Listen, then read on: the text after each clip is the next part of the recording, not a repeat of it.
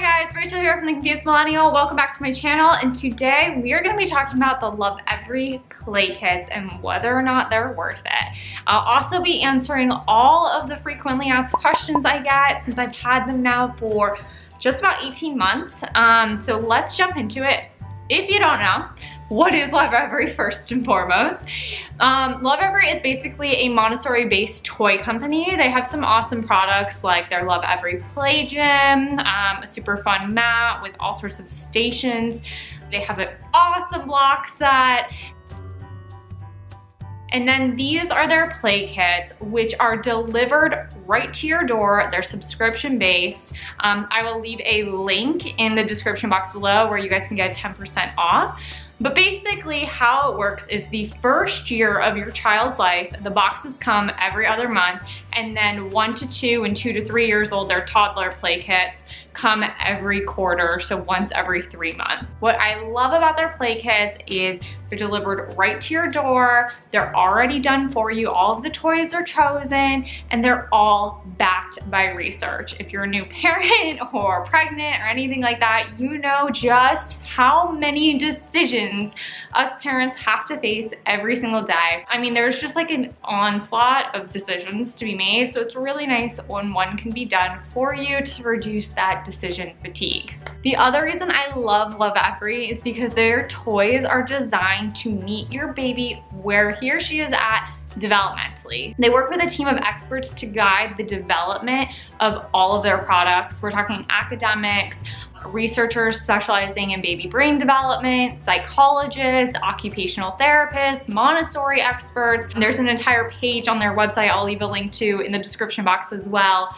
that team of experts in all of their credentials too if you're interested. Basically, like, it saves you a ton of time trying to figure out, is this a good toy? Is this the best toy to support my child with where they're at and the skills that they're supposed to be developing at this age, and without you having to do all of the research and like know everything. They have already done it for you, which again, that's a huge sigh of relief and a huge time saver when you are an exhausted parent. So one of the questions I get asked all the time is, can you buy Lovevery toys separately? The answer is yes, but also no. Like I said, they have an awesome play gym, they have an awesome block set, and they have a couple handfuls of other toys that you can buy individually, but none of the toys found in their play kits are sold separately, meaning you have to subscribe to the play kits in order to have access to them. But don't worry, they are worth it. Which I guess leads us to the next frequently asked question, which is, how much do these cost? The first year, when they come every other month, they are $80 per kit. Years 1 through 3, they come every quarter, so once every 3 months. Those are $120 per kit. You can get 10% off. I'll leave a link to that in the description box below, so technically it can come out to as little as $36 a month, if you will.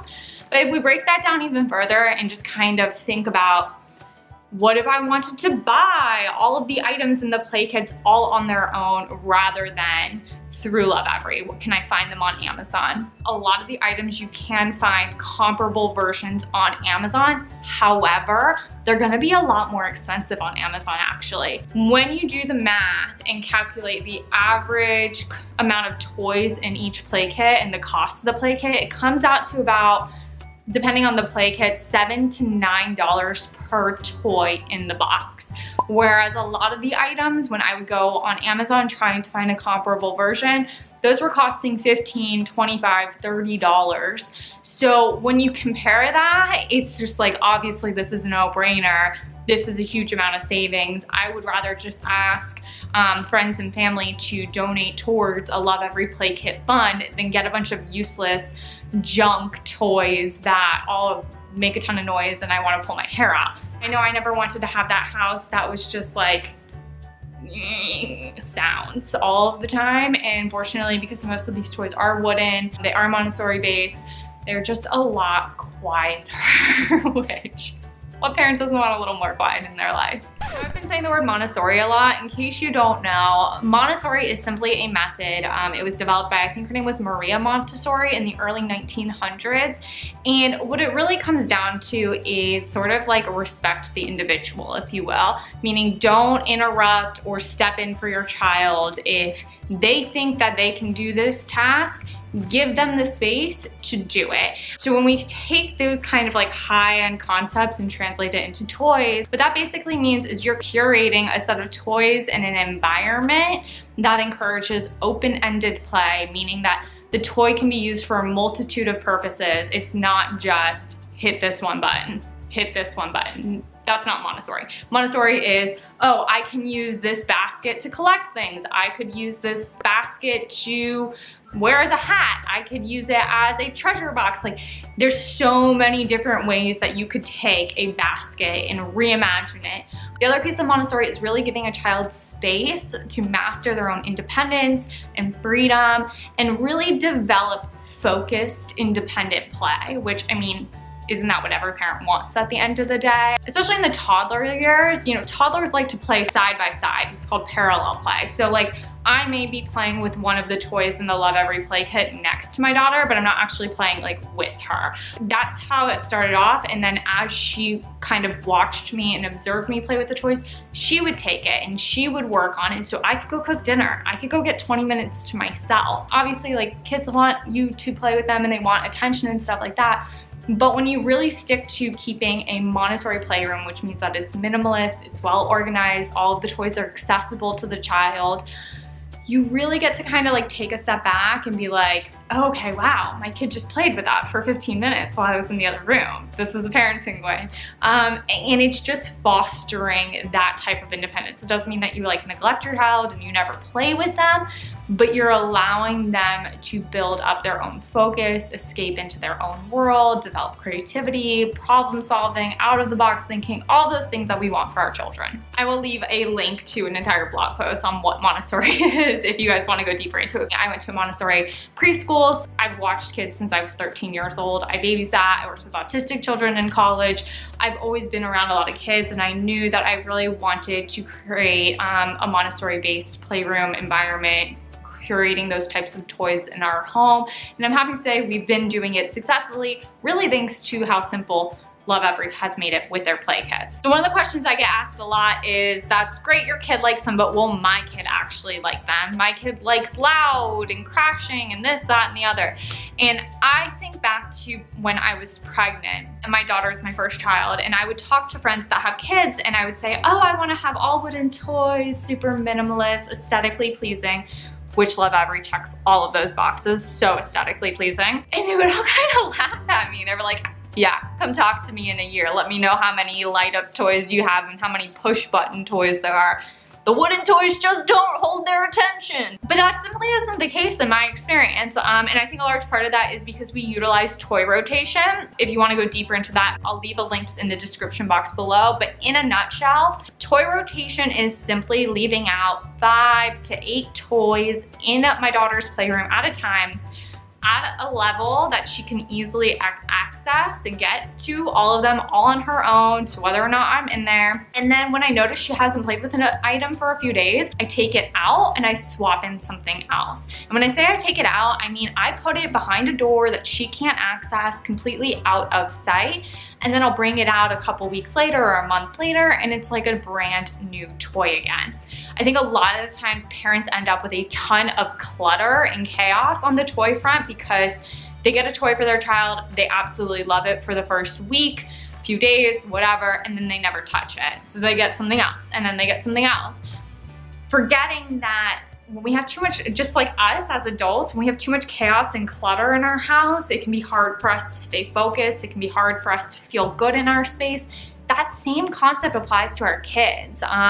So when we go ahead and practice Montessori, playrooming and toy rotation, we're really keeping things minimalist, which allows for a deeper, more focused play. Another reason I like the play kits is because I can kind of just keep different toys in their boxes and like, okay, we're done with this. I'll obviously mix them up because as she's gotten older, we'll go ahead and say we use one from month 9 and 10 and then one from month 12 and 13.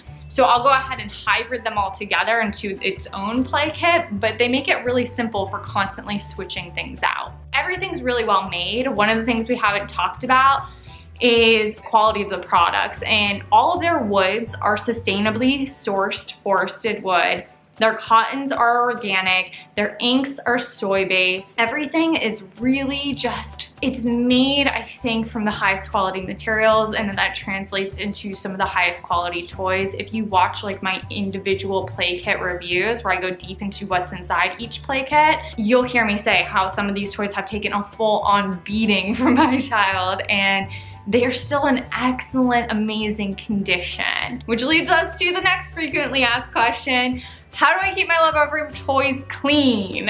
Again, because they're really well made, they're actually really easy to clean. If it is a toy made with some sort of fabric, you can usually just throw that in the wash on cold, tumble dry low.